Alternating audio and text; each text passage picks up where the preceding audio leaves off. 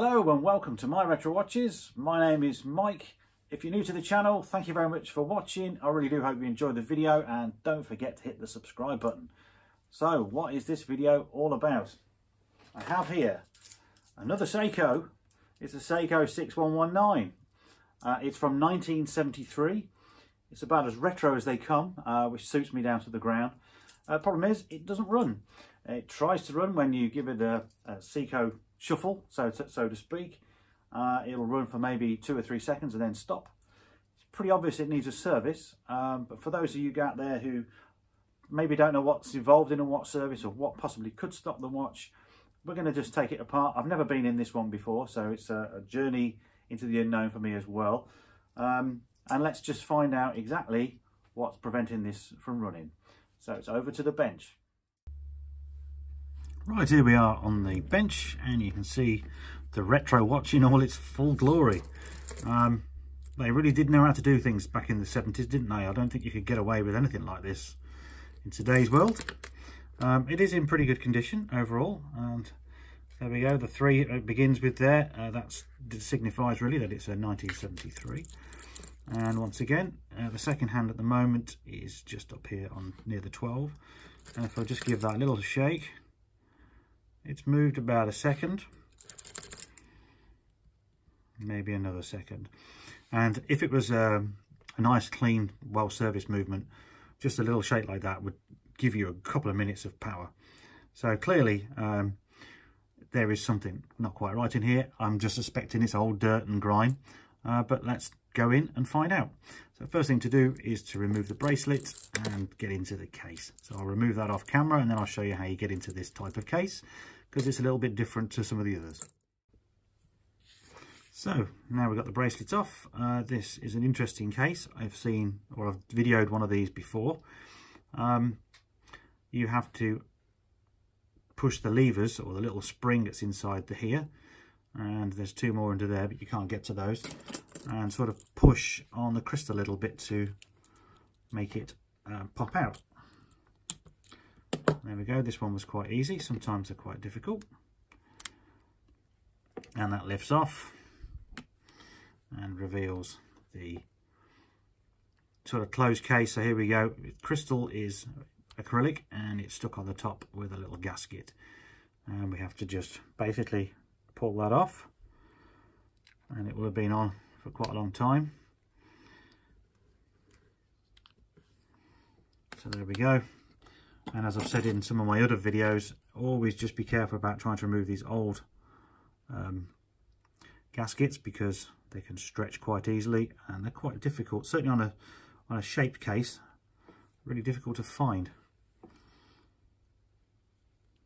So I'm not trying to pull it, I'm just trying to separate the two. And it's just stuck there a little bit. There we go. So the gasket is now off. And to get into these movements, the stem release is in here, in this little hole. And I'll see if I can do this on camera. It's not always that easy. You want to poke in there either something very small like a pair of tweezers, or a small screwdriver, or even the end of a spring bar tool, just enough to push the latch down.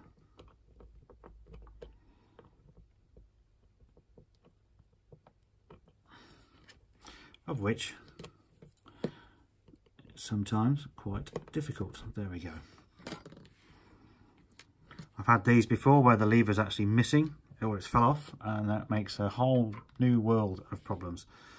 Just as supplemental actually, while I'm here, because the 6119 Seiko movement, or the 619C in particular, the day and the date are operated by pushing the crown in. So you push it in once and it'll change the date, and push it in harder and it'll change the day.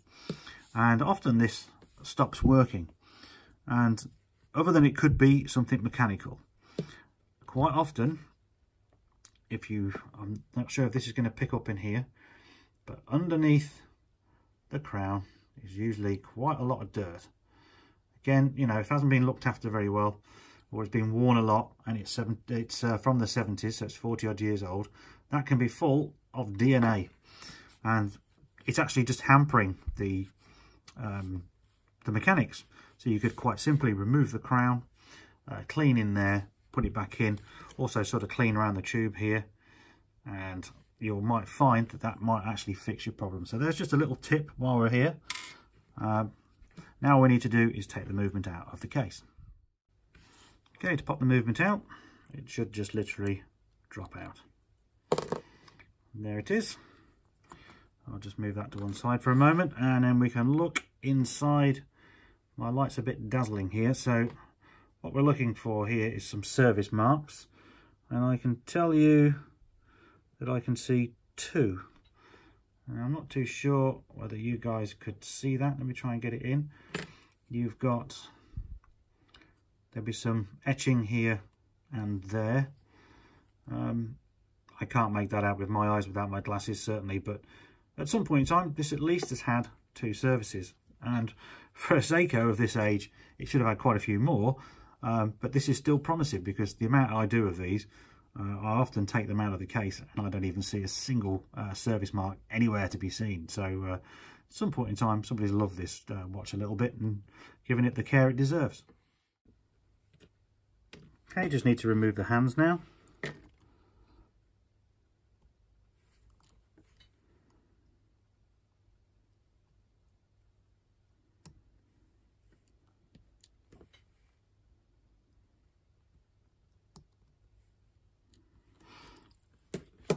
Like so, and then we'll remove the dial. And to remove the dial on one of these, it'll be some dial feet. So just a couple of simple screws, and we're just going to loosen those off, and another one around here, and now the dial will come off nice, easily and safely. And I'll just put that somewhere in my tray. Right, okay, so I'm just going to move all the calendar works aside first of all, and we'll see if we can see anything in there that is awry. I would assume possibly not. Sometimes just removing the calendar works makes the watch start to run again, usually when you get to the cannon pinion. However, let's see. I've got the microscope set up and ready so we can examine things as and when we need to. We just need to remove this C-ring, which is at the top. And to do that, I just want to use a small screwdriver and just pry a little bit. And it's jumped a little bit, but that's fine. I know exactly where it is. Sometimes good to have a bit of Rodico at hand to rescue that should it want to move. And then the dial disc will lift off nice and safely, and then you're looking at the inner workings here of the calendar movement. And first of all, we need to remove the guard here, so we can remove the ring. And the guard looks like it's got 5 screws, but this particular screw is on the other side of the plate. These are really small screws.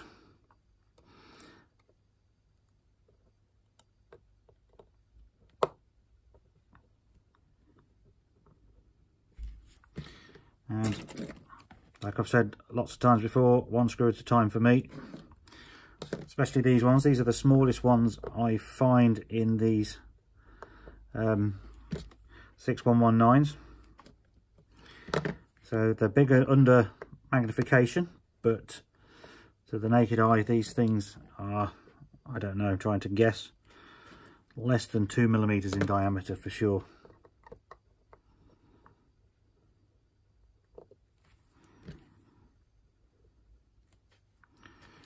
It also pays to have some good tweezers. Certainly if you're starting to go down the rabbit hole a bit more, I would recommend, I can't show you here, this brand, Dumont. These are Swiss. These are the high-tech brand, which are, well, the less expensive. You can pay 40–50 pounds for a pair of decent Dumont tweezers, and these cousins at the moment are only around £12–13, I think. So really good value. Anyway, I'm digressing. So now we've removed the guard. That should just lift up a little bit with the the date wheel, sorry. They do separate those two. This isn't intentionally going to be a disassembly video. It's really just trying to spot anything obvious.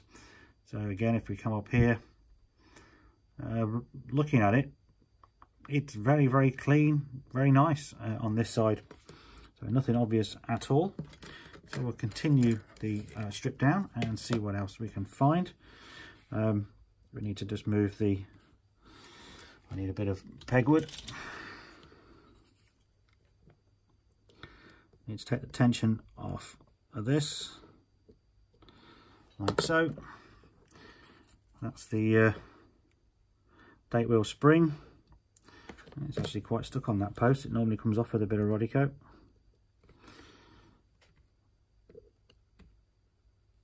There we go. And I can now, I say I can lift the hour wheel off. Of course I can't, because I've got to remove all the day wheel fingers there. So we have a little guard here, and we've also got the keyless works. So perhaps we'll do the keyless works first, actually. Pretty straightforward, 2 screws.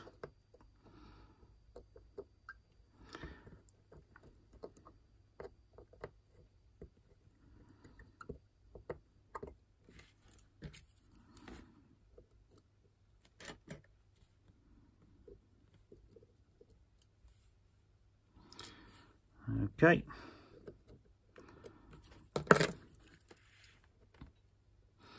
And what am I talking about then? I've got to remove the yoke.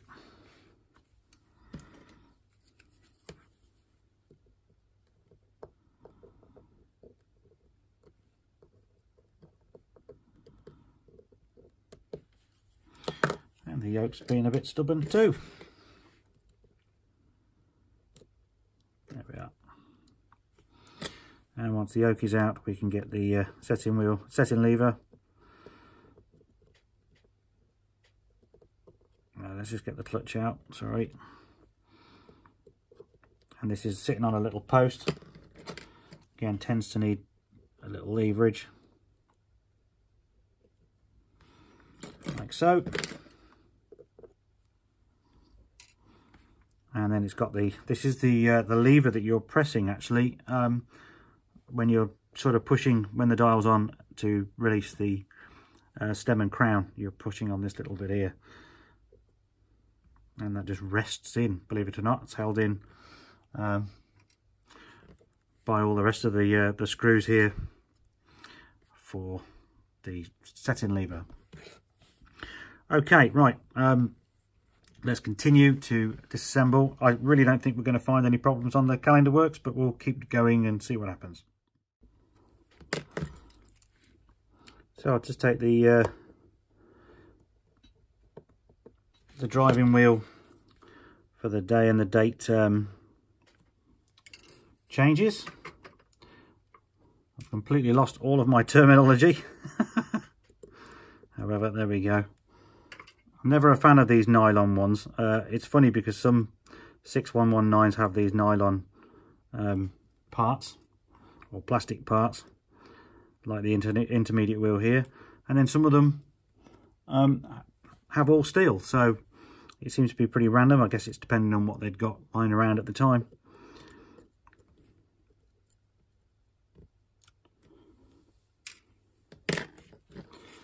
And now the hour wheel can come straight off. We'll just remove this little guard here, which protects the minute wheel.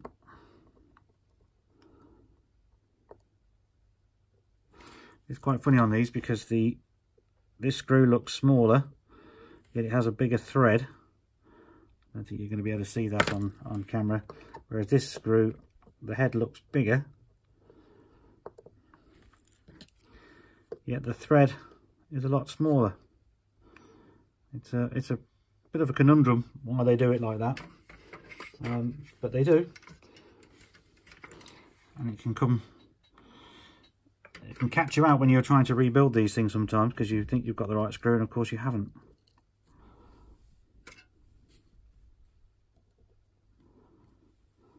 Okay, so that's that out, and then we just take that little wheel out there.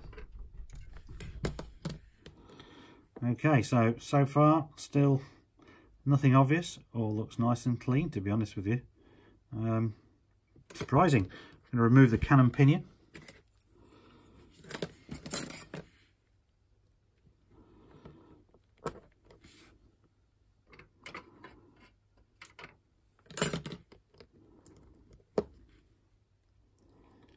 And again, can't see anything obvious. I'll put this now on the scope and we'll have a look at the top of the main plate here, see if again we can spot any dirt or anything obvious.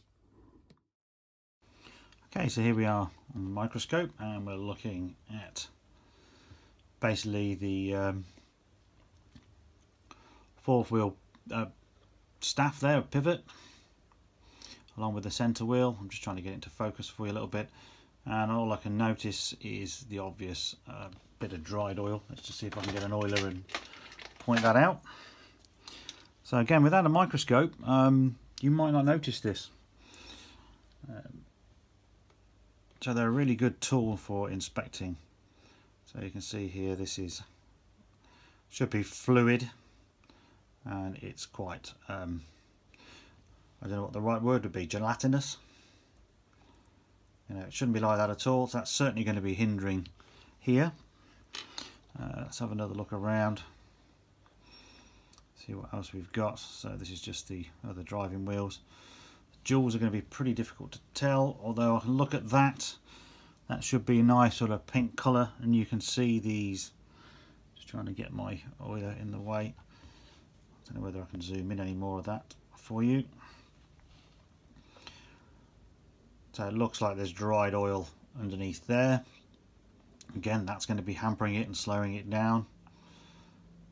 The little diafix doesn't look too bad, but it'll be a similar issue there, I would imagine. And then that jewel also, that looks quite yeah, let's see, look at that. I can pick it out with the oiler. So that's just gone, it's gone dry. It hasn't turned into the powder yet. I've seen it sometimes where it's gone past this stage and turned into powder, and at that point it just acts as an abrasive, and that's a disaster because that will then wear out all your parts. And you often see that. Let's see if I can get that on the camera. Zoom out a bit. It's a bit too far. What I'm looking for, I've got to get my bearings, is the there.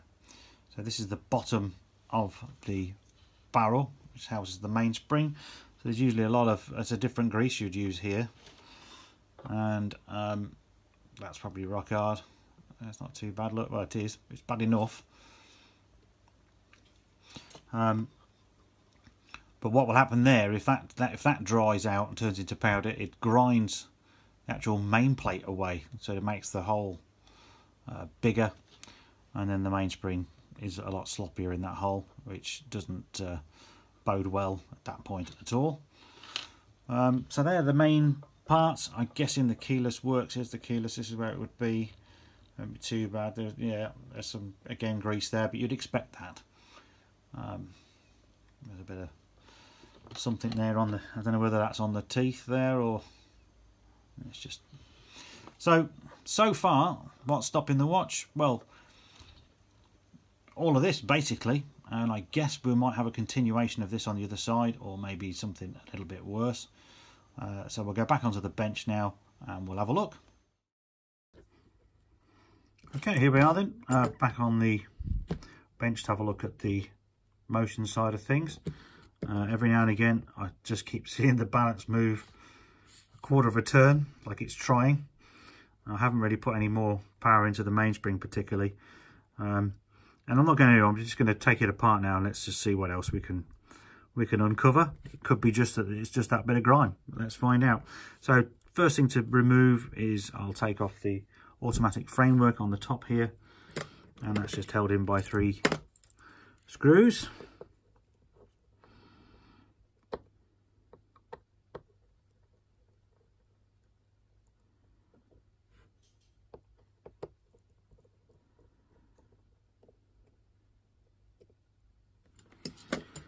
Okay,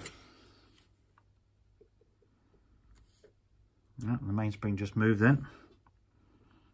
And again, so it's, you never know, me just moving that bit of gelatinous oil might have given it a little bit of life. You never know. Stranger things have happened. Okay, to get the automatic framework off, I shouldn't really be using my fingers, it's not good practice. These are normally just have sometimes a bit of spring to them because the pull lever is engaged, and that's the last thing you want to break. Funny enough, the very first movement I ever serviced, look at it, it's trying to go now, look, was one of these, and I broke the pull lever at this very point, which was a disaster. It took me a while to get a replacement, and it was probably not dissimilar to that. It sprung off, probably because I'm talking more than knowing what I'm doing, and it actually broke one in there, however. So strangely, moving that is giving it obviously really bad amplitude, if you want to call it that. I wouldn't even call it amplitude, it just doesn't really want to run very well at all there, does it? So at least it's trying. So we're now going to have to take the power out and remove the train wheel bridge there, and we'll see. Well, actually, I'll tell you what, no, I'll put it back on the microscope and we'll just look at the top of here before I take it off. Right, okay, we're looking at the jewel there on the top of the balance, and it doesn't have the same sort of oil ring that the one on the other side does. If we try and look at the coil just from this side, I know we can't see too much, we can see the terminal curve there, but from the coils that I can see, they look pretty centric, so it's hard to believe it's going to be anything to do with the mainspring, sorry, the hairspring. I'm not really going to get the pallet from this angle, although I can just see the top of the jewel there, and it could be the light. Let's see if I can point that out to you guys.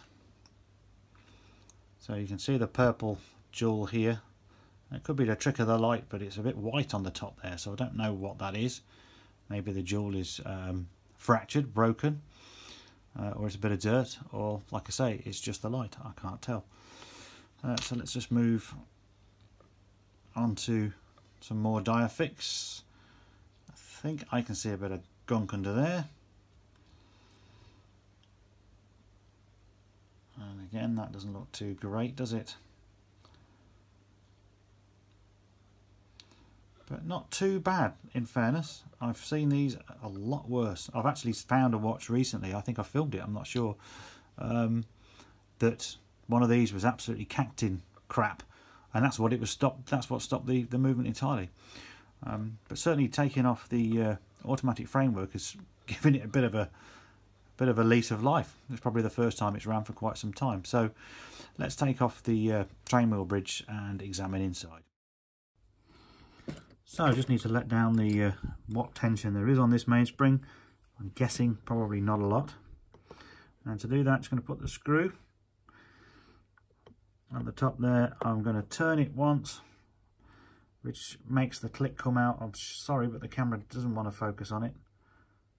There, so the click is here, and I'm just going to grab the click, and then I can take the tension off with my screwdriver. As you heard there was actually quite a bit of tension. So it was under a lot, well, reasonable power, and that should have been running a lot faster than it was. Okay, now we've taken the tension off, we can remove the ratchet wheel on the top here. Sorry, the movement's just come undone, I noticed that.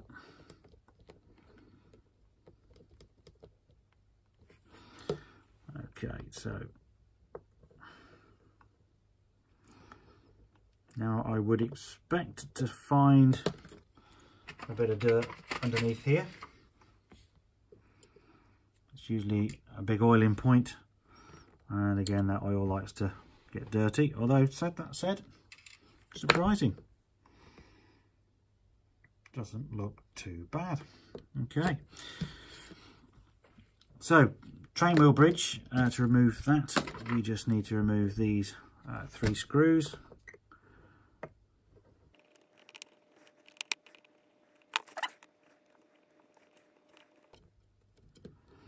You're always wanting to find a way in sometimes with these.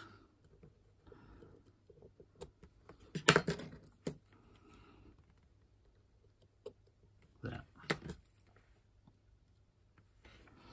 So with the train wheel bridge off, I'll just check the underside of that. And perhaps we'll examine that on the scope as well. Okay, now we're looking at the train wheel bridge from the underside, and quite clearly you can see that sort of yellowy, orangey mark on this jewel over here. And of course that again is dried oil, which will be playing into the hands of the movement and making it perform pretty badly. That one's okay, and then this one is the Diafix, and I'm thinking that doesn't look too great either. Let's just see if we can get a bit closer.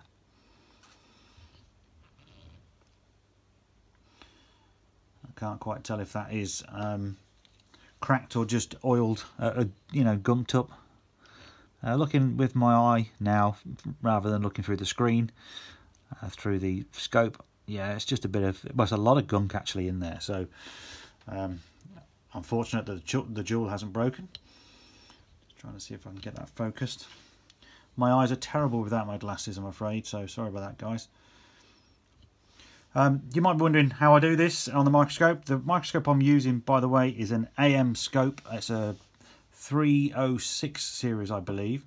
It's pretty good. It's got an LED light on it, times 20, times 40, and for me to film, because it's a stereoscope, it's got two eyepieces. I use one eyepiece with my phone, actually, with just a little bracket to hold it in place, and then I can use some of my phone's zoom capabilities as well, in order to get us, you know, a digital zoom like this, which I should have done to start with, shouldn't I?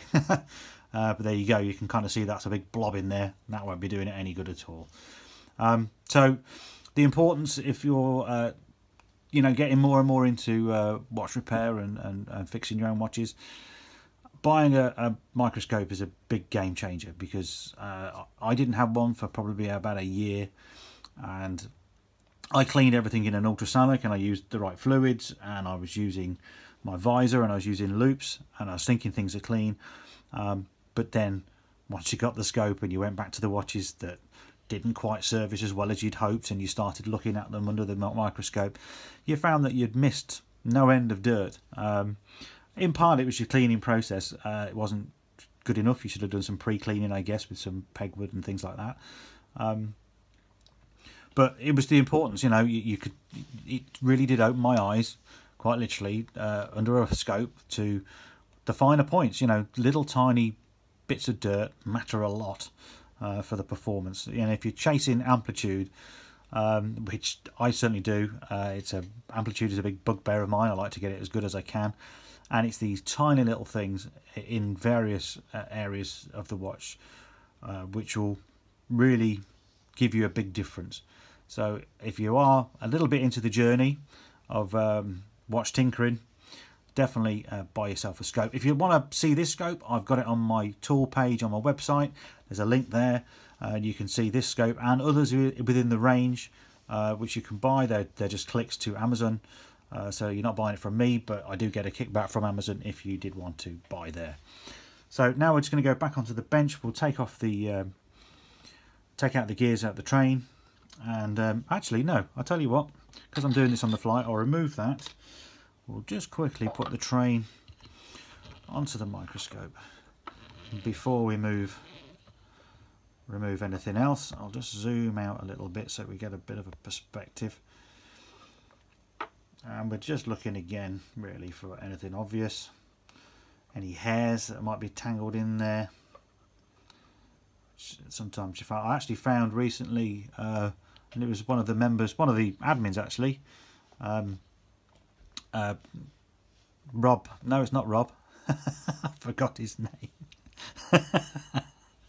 He's a good friend as well, but his watch, I took it apart and it had some swarf, some metal filings in there. I'm not quite sure how they got in there, but that stopped it. And it's Rob Symes, by the way. So Rob Symes, if you were watching, sorry I forgot your name. I can't believe that. Anyway, there we go. So on top of the barrel there, that's not actually too bad. I've seen a lot worse. We will crack open the barrel in a minute and see what's inside. But we'll just remove all these parts just to see what the bottom of the main plate looks like and continue from there. I'm just going to remove the, I can't remove the click on these, I have to unscrew them, don't I? That's it certainly would help. I've been doing so many 7 series Seikos, I forget sometimes that the differences between the 6s and the 7s. So with the click out of the way, we can remove the 4th wheel and the 3rd wheel, and at a glance they look okay, and then we can remove the barrel. That doesn't look too bad. Usually these again are full of gunk, so the professional that serviced it last time obviously used some good oils and didn't go too crazy with the oil. So now really I do need to remove the balance. I should have removed that at the start, but I wanted to see if the watch was going to try and run a little bit, which it did.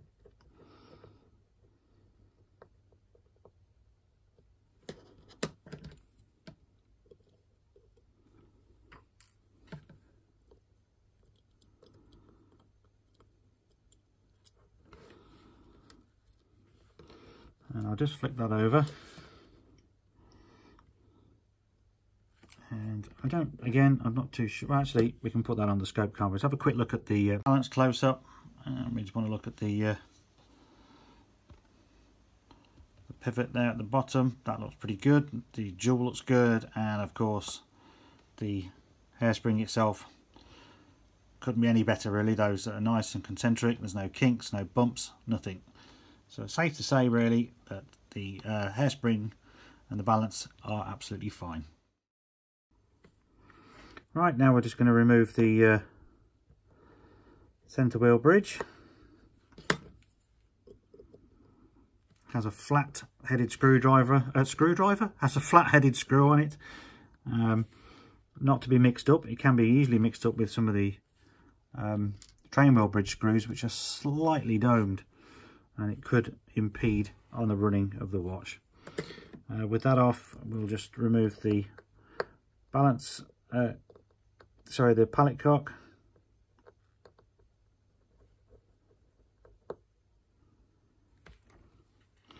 Which rather worryingly there, the screws are very, very loose. They are less than finger tight, so that in itself is a bit of a concern. Why they'd be like that, I don't know.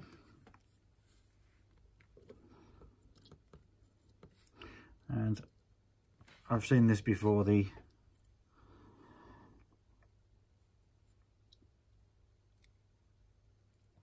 trying to separate these two. I'm going to take that to one side and do that off camera. This is quite often happens. It's been in there for a while, so it gets stuck. Could be some gunk. Maybe, God forbid, somebody may have even oiled it. But you've got to be very careful because the pivot on that is absolutely tiny. So then we're just going to take the escape out and the centre wheel, and then we'll just look at this main plate under the scope and just see again what we can find there. Right, we're now looking at the centre wheel jewel from the motion side, and if you remember on the other side when we're on the microscope we could see lots of old oil, and again we can see exactly the same on this side. And I would say without a question of a doubt, let me look at it all there, look. So without a question of a doubt, this and some of the other dried oil is exactly why this was not performing. I didn't really suspect anything else other than maybe a stray hair or something. That is where the balance staff goes into the die shock jewel. It's got a bit of a scratch on there, which is a bit worrying, but in the main it looks okay. Again, this jewel here, which is the just trying to think now, this is the escape jewel, bit dirty again. That one is absolutely horrendous. Is it on this side or is it actually on the other side? Let's have a look. It's on this side, so look at that. Absolutely cacked in oil, although it would have been oiled with the right amount, no doubt, but that's just what happens. It just gets old, it solidifies, and like I say, eventually will dry out and turn into grinding powder. Last of all, this is where the barrel would go, and I would, without a shadow of a doubt, think the same, although no, I'm deceptive. That's it. Oh, it is. I can't quite tell. For once, I'm actually looking at this through the phone rather than the lens. Sometimes this is actually tarnished, where it's actually gone down to the base metal, which could be the case, but there's certainly still some dirt there too. So the last thing to look at, and then I'll end the video, is the mainspring. So I've opened the barrel already, and I've got it just here. I'll just try and bring that, oh, I'm going the wrong way. Bring that into focus. And try and zoom out a little bit so you guys can see it a bit better. Get a pair of tweezers or something.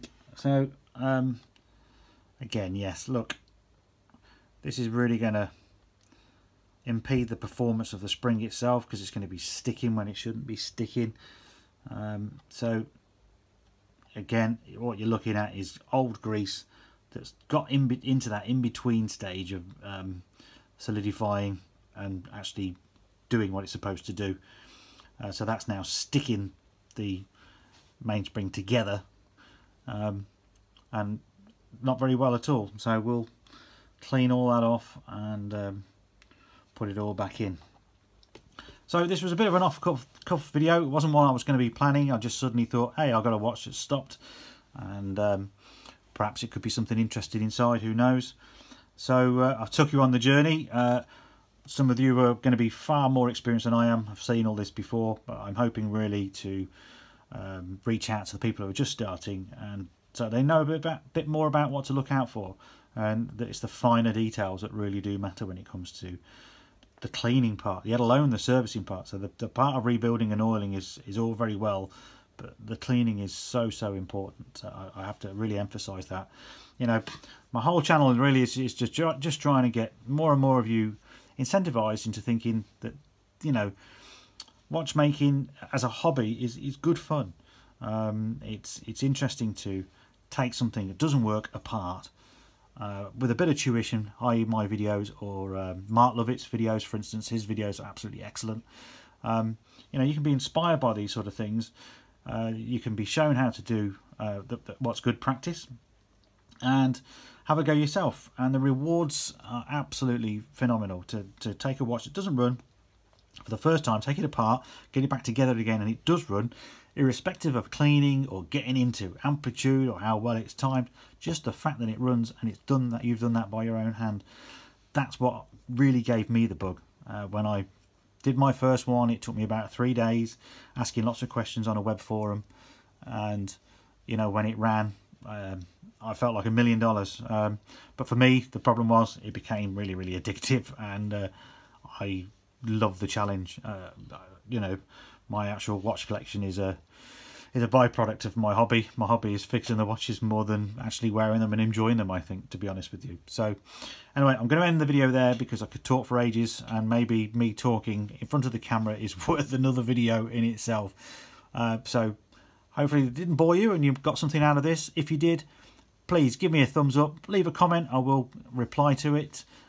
If you want to see more, of course, please subscribe to the channel, and don't forget to click the bell button, because that way you'll be notified when I upload some new content. Thanks very much, guys. See you in the next one.